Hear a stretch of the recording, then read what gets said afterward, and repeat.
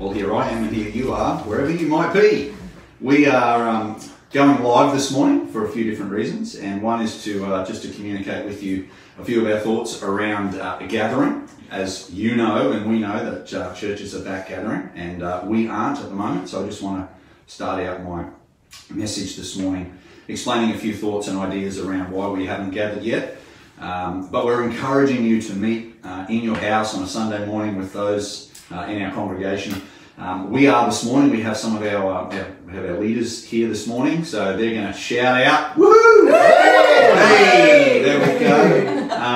And we're going to have a leaders meeting straight after we preach this morning. And one of the things we're going to be talking about and looking further at is we have our Vision Month coming up in August, which is going to be exciting.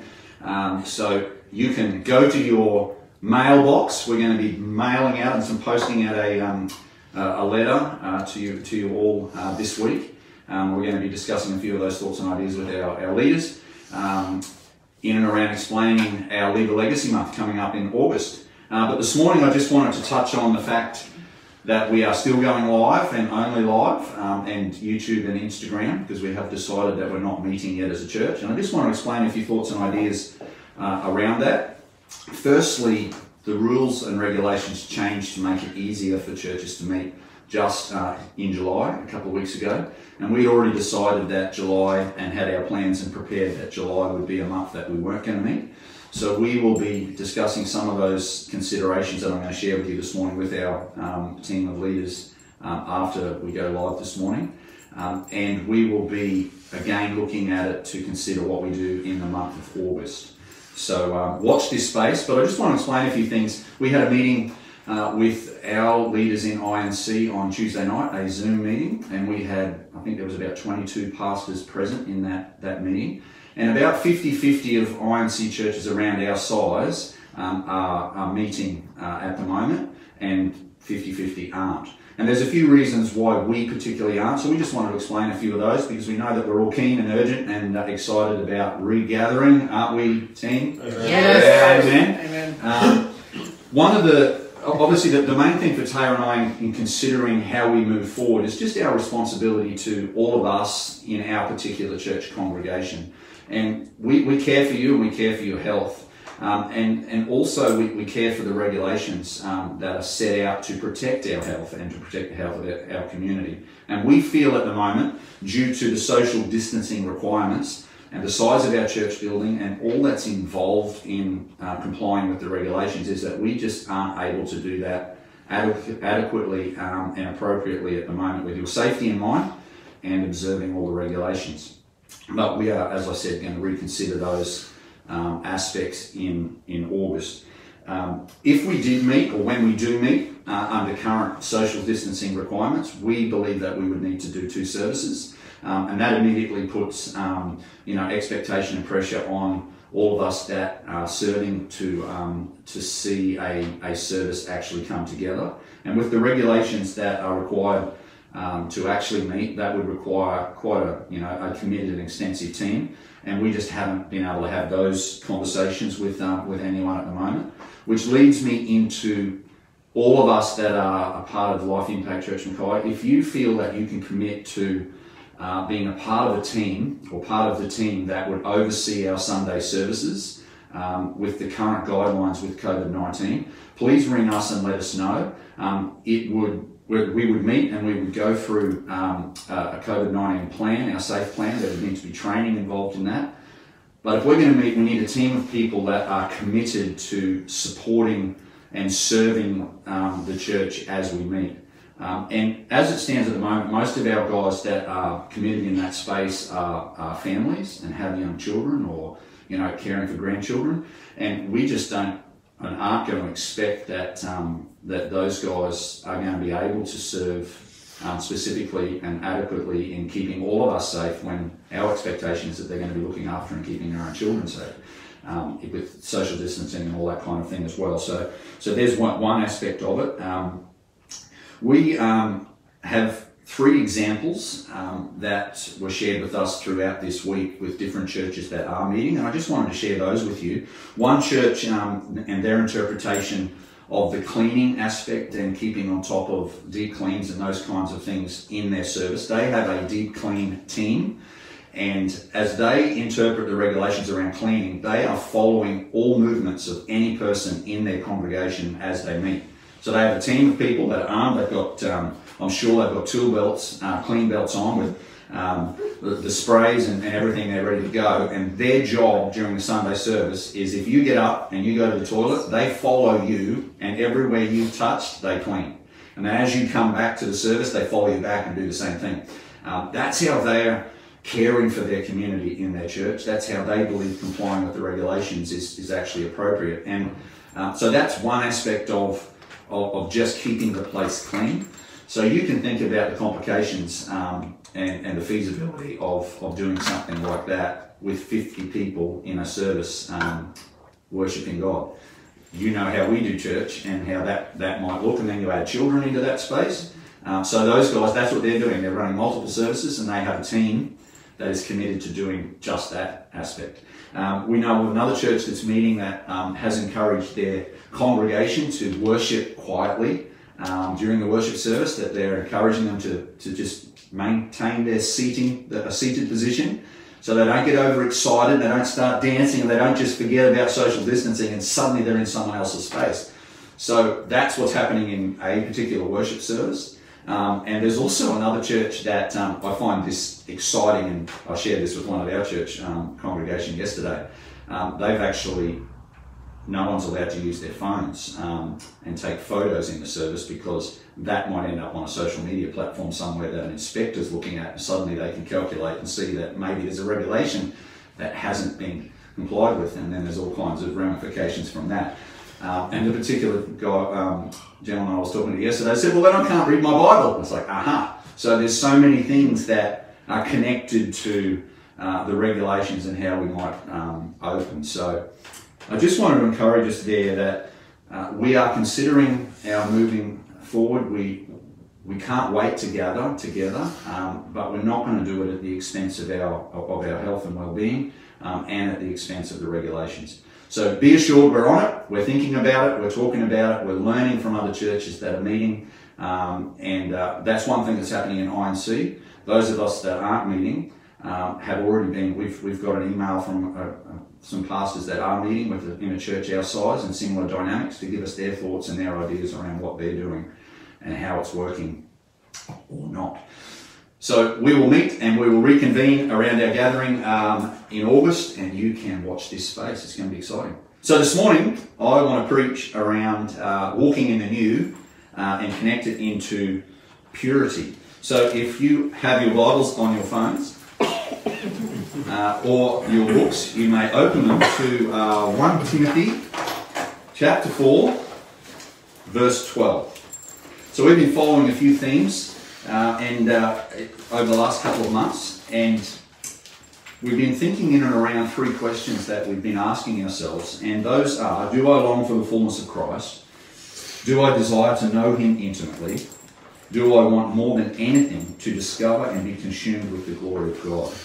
So as we just think about those three questions in our life, and do I long for the fullness? Do I desire to know him intimately? And are we on a pursuit to be consumed and to discover his glory? I just want to speak in and around the area of purity in our life. So 1 Timothy 4:12, it's a well-known scripture.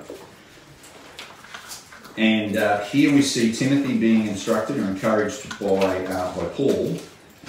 Let no one despise your youth, Timothy, but be an example, Timothy, to the believers in word, in conduct, in love, in spirit, in faith, and in purity. So here we see Timothy was a young man. He is a young leader, a young pastor, and he is being instructed and encouraged here to be an example in the area of the other things we shared, but this morning I want to focus in on purity. To be an example in purity. He was no doubt experiencing and would experience the pressure of his youthfulness and his innocence. For Paul to be writing to Timothy here and communicating in such a way, we know that he was under pressure.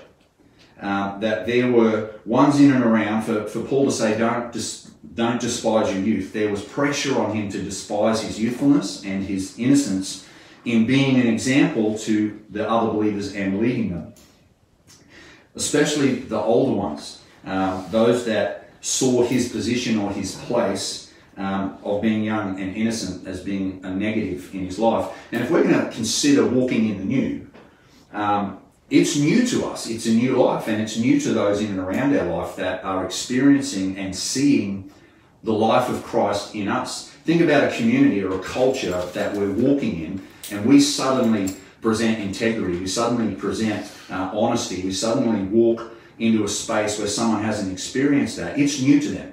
So there's all those pressures in and around our life that we all face walking in the new.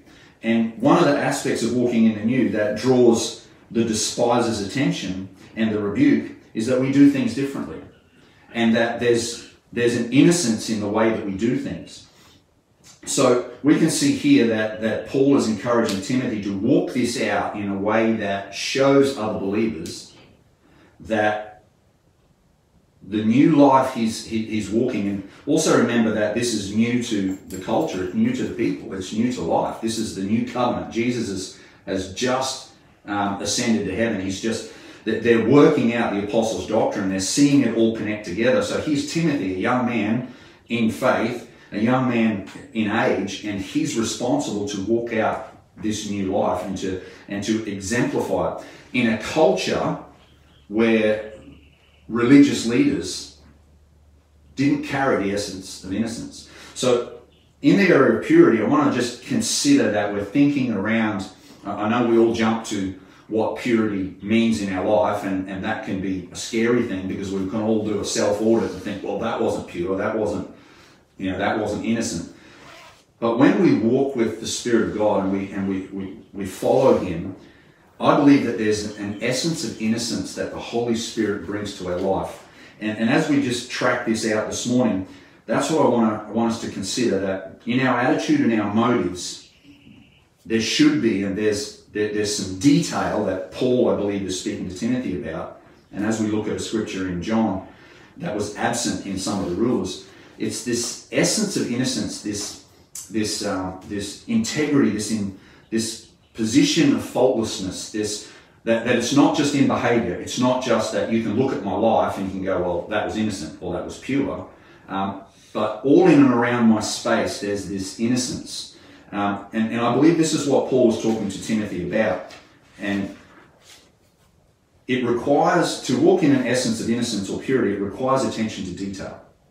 So if we're just going to be haphazard or not really concerned about how someone might be perceiving my life, I believe purity will be open to the despiser's attack or the ire of a despiser in and around our life. So purity must be evident in the believer's life by example. So my life should exemplify or be an example that there's an undertone in my thinking, an undertone in my behavior that's innocent, that carries an innocence. So Timothy was facing the ire of the despiser, and in response, he was set an encouragement to make sure that his purity was exampled, that it was plain and it was clear, that Timothy, the new man Timothy was, to all believers would be seen to be pure. So Timothy's walking out this new life, he's walking in the new, and Paul is saying to him, there has to be an example, it has to be clear, it has to be evident that there's purity in your life. So what is purity? Well, in this particular scripture, the word purity is the Greek word hagnia, and it is the quality of cleanliness. It's chastity.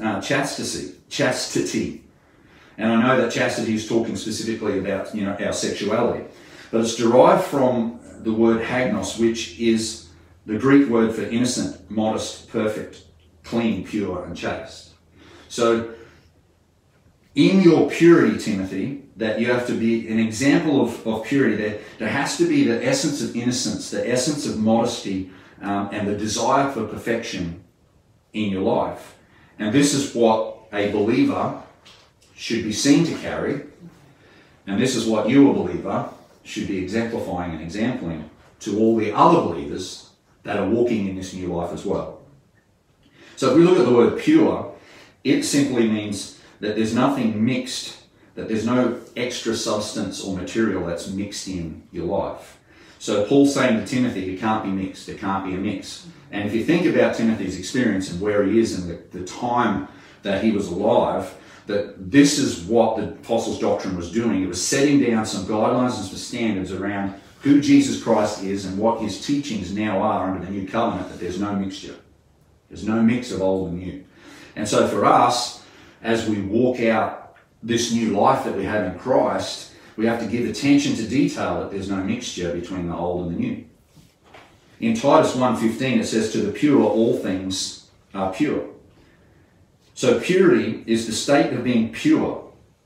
It brings the things we profess to being the things we do.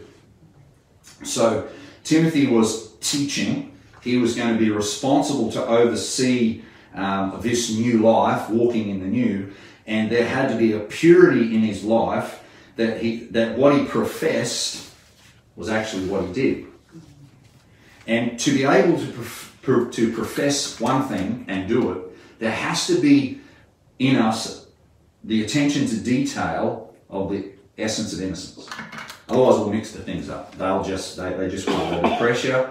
There'll be those that despise that in our life, and there'll be pressure on us, and suddenly there'll be a mixture, and therefore purity won't be evident in our life.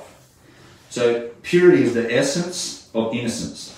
It's the freedom from contamination.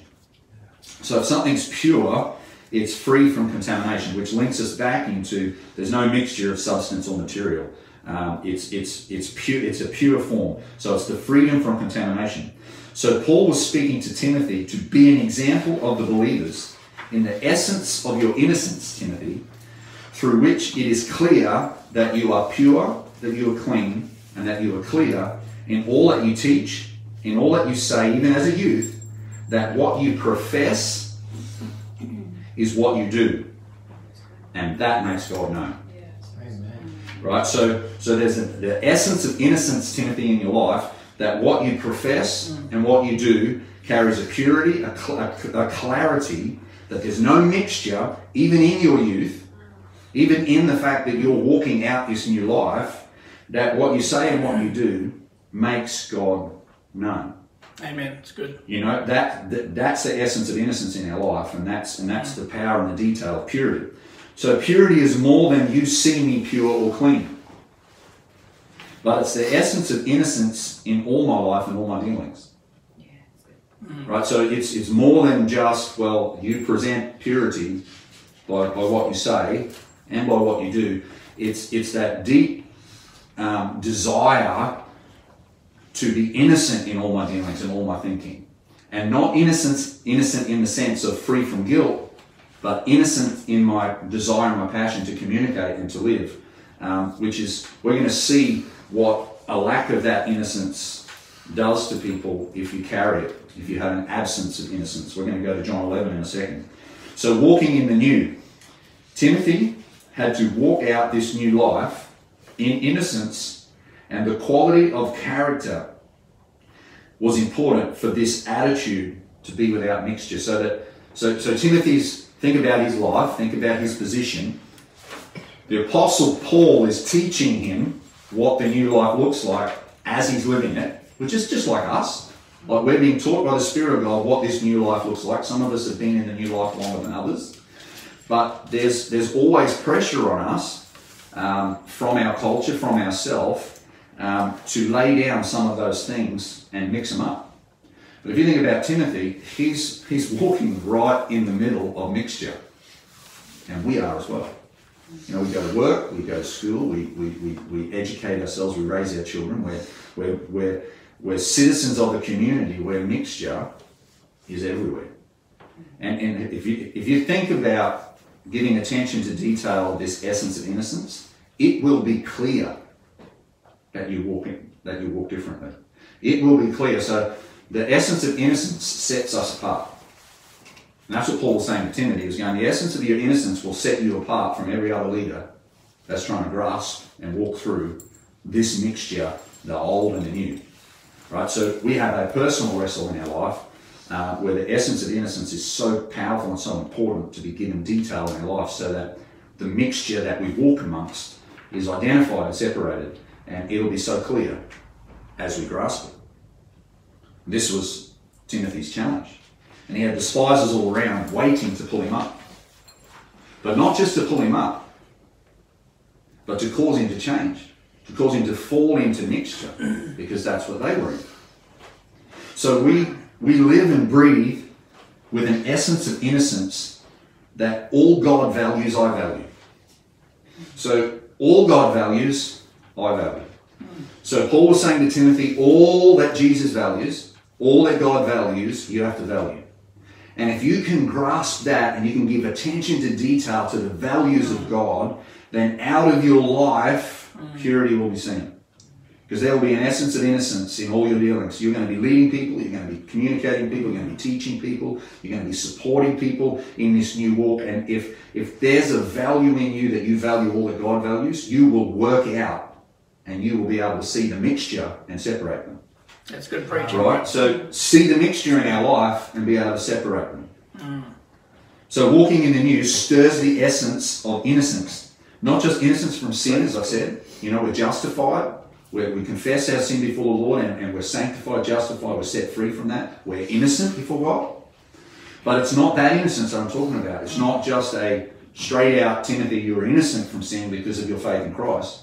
You have to carry the innocence of Christ. The innocence of the message and what that speaks about in life, and it will be clear. It's good. Hallelujah. Yeah, it's good. Right, so it stirs the essence of innocence, not just innocence from sin through Christ, but an essence of innocence in the way we live.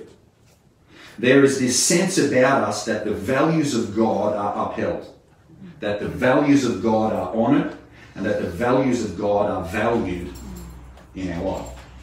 And if we're thinking about that, just with what I've shared about regathering and connecting together, for Taylor and I, there has to be an essence of innocence. Why we would regather? What are we doing coming together? How are we doing it? Are we valuing the values of God and valuing you in that space? You know, so all these things come into play with all the decisions and all the things we do in our life. For Timothy, with the pressure and expectation that a young man in a new movement called the New Covenant had to lead people to live this way. Those were the despisers in and around his space. Think about the despisers. They were the religious leaders. They were the people in the community that had something to lose over this New Covenant way. There's this whole pressure of mixture that if we can just mix it up a bit, Timothy, there won't be so much pressure on us. Right? There won't be so much pressure if we can just mix it a bit. But Paul's saying to Timothy, that can't be evident in your life. There has to be a sense that what you value is based on the values of God. So walking out this new value system of God, as set forth by God through the revelation of the apostles doctrine, could be entrusted to Timothy, a young, new believer. So he was walking in the new, was having to value the systems of God, this whole new covenant that Jesus Christ had introduced, that the apostles were unraveling in his time, required an essence of innocence so that all those around him could go, aha, I see it. Aha, I understand it. I understand why the new is better than the old. I understand why following Jesus Christ is more beneficial to everybody, including myself in my life. This was Timothy's challenge, and it's all of our challenge right now today. We're all witnesses of the life of Christ. We're all called to be impacted and to impact others with the life of Christ. And if we carry purity, this essence of innocence in our life, there will be a clear divide and a clear marker in our life that something new has happened, that something has changed. And therefore the demands of perfection are carried through our purity. Right? We all have demands of perfection in our life, and most of your challenge when you've shared Jesus with someone is that they've seen that you're not perfect. Right? So they can see that you're talking about a God and a life that has this value of perfection on it, because the one we serve, the one we follow, our Lord and Saviour Jesus Christ was perfect. So perfection is there, it's right in the centre of all that we do, but the essence of innocence allows our imperfections to settle and be separated from our values, and being able to teach the values of God so that we can put aside our imperfections and be working on them and understand that we're forgiven of them and that we're innocent from those, but we carry this essence of innocence, which is so powerful and so important to being able to preach the gospel and seeing souls saved and people won to Christ. Right? So it's not that I have to walk perfectly. I serve the one who does.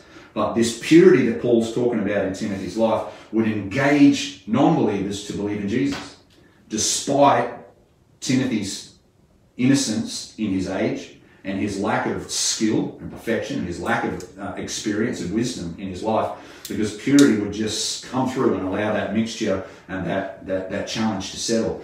So the demands of perfection would be carried through purity, the essence of his innocence.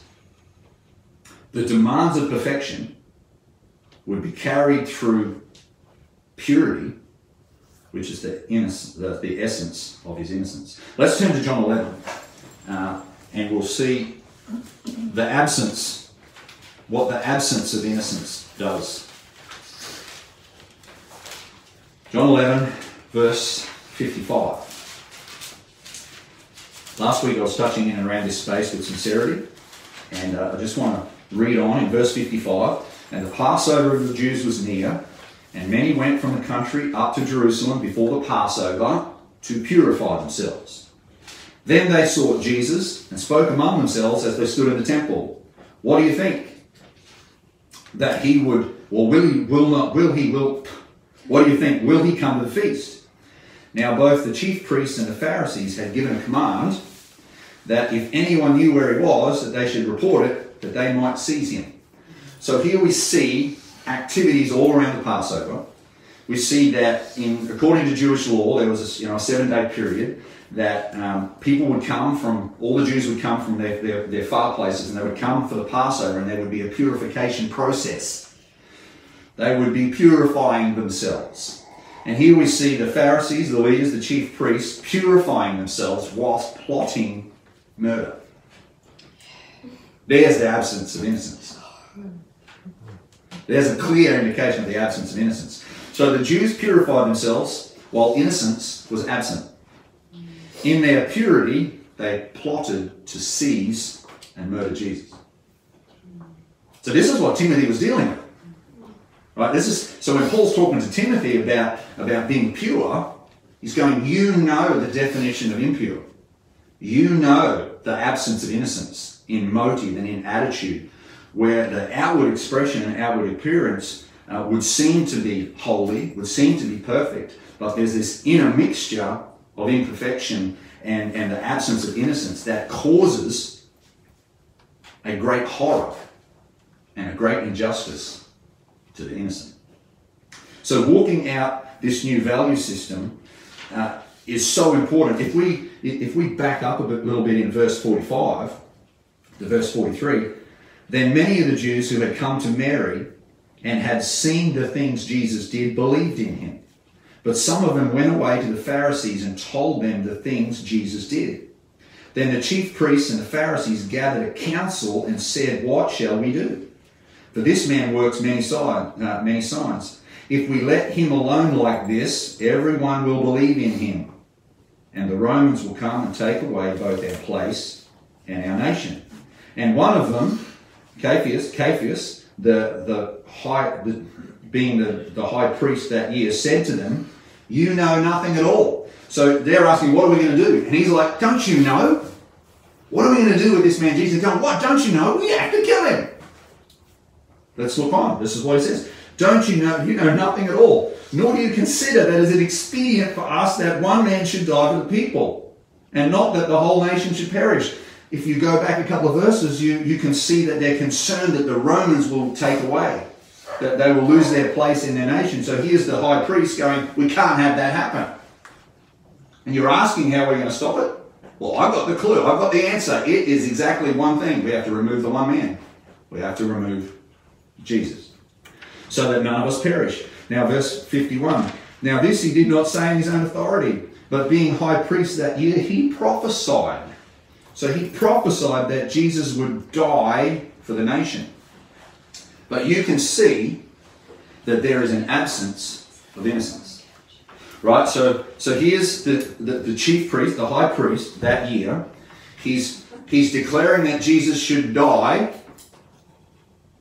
with an absence of innocence.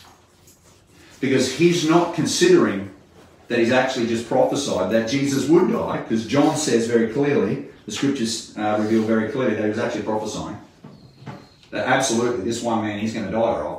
He's going to die for the sins of the world, and he's going to gather together in one the children of God who are scattered abroad. He's prophesying this, but there's an absence of innocence in his life, because his consideration is that we're going to lose our nation. So if we take Jesus out right now, if we seize him, that one man's death will save the nation of Israel. It's powerful, right? So there's an absence of innocence, and that absence of innocence caused a horror of injustice against the innocent Son of God. So their lack of purity was revealed in the hypocrisy of their plot to kill Jesus.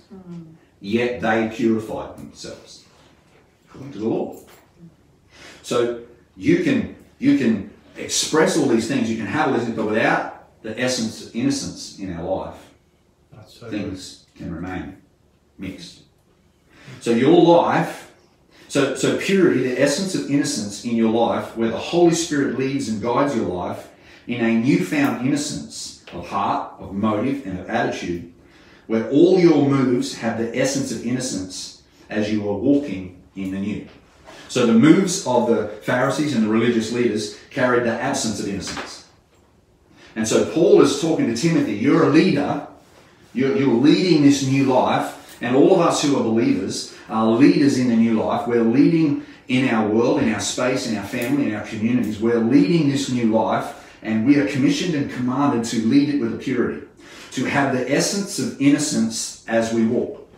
And as I've explained and shown this morning, there is a very clear difference in how the absence of innocence in our life can affect others. Innocence is the freedom from guile or cunning. It's the freedom from corruption. It's blamelessness, it's impeccability, and it's faultlessness. So you can see in the Pharisees and the religious leaders, there was corruption, there was guile, there was cunning, they would be blamed, there was no impeccability and faultlessness in their life, yet they had just purified themselves while they were plotting murder.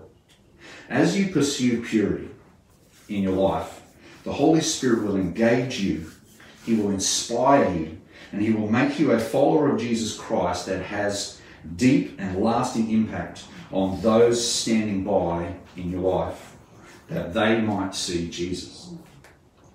That they might see that he is truly the Son of God, and that they might believe on him. This was Paul's instruction and encouragement to Timothy. These corrupt, cunning, guilty, and shameful rulers would seek a betrayer to carry out their own betrayal of Jesus. So if we live without the innocence, the essence of innocence in our life, we will gather betrayers. There will be a gathering of those in our life that we seek out to do our dirty work. Judas Iscariot would become Jesus' betrayer. And we can read straight on in chapter 12 that it's mentioned here in verse 4. And one of his disciples, Judas Iscariot, Simon's son, who would betray him. So you can see that from verse 55 of chapter 11 through to verse 57, that the Pharisees and the rulers, they're seeking someone to do their dirty work. And Paul's encouragement to Timothy was, mate, you have to keep your heart pure. Otherwise there'll be mixture, and there are ones around about you that are despising this truth in you, that are despising this new way in you, and they are wanting you to mix their ways and their attitudes so that you don't lead with purity. Judas Iscariot would become Jesus' betrayer, the reporter to the rulers so they could seize him. In verse 57 it says, now, of chapter 11, now both the chief priests and Pharisees had given a command that if anyone knew where he was, he should report it, that they might seize him. So here's the heart of Judas being stirred and engaged to betray by the absence of innocence in the rulers and the people in and around that were influencing his life. They saw a betrayer in their plot to kill Jesus, and they sought to kill Lazarus because on account of him, Jesus went away and followed, or Jews went away and followed and believed Jesus. So the absence of innocence it'll impregnate and it'll carry and influence all those in and around our space, and we will become self-preservers, which is what the rulers were. And so Timothy, in leading this new life and this new walk and walking in the new, could not walk in self-preservation. He had to carry the essence of innocence. Purity, the essence of innocence, the absence of guile, the absence of cunning, the absence of corruption in all our life is critical to walking in the new. Young Timothy, walking in the new. This life in Christ, that he would be required to carry the essence of innocence as he walked and as he talked and as he taught and as he led and as he encouraged and as he inspired a people who knew only leaders, who knew only a way, who only knew rulers who lived with the absence of innocence and caused people to live under such bondage. When we live in purity, it will be distinct and clear to all that something new has come to our life, and that, in fact, we are walking in the new. So I encourage you today, as we wrap up our series on walking in the new, to really give detail and attention to the essence of innocence in your life. Let's pray as I close. Father God, I thank you today that if you're requiring this, you're going to supply it. So we thank you as the Apostle Paul encouraged Timothy to walk in purity. He wasn't just left alone in this space to work out what was mixing in his life, to work out any corruption or guile or cunning that might cause him to seek after himself and therefore mix the message of Jesus Christ.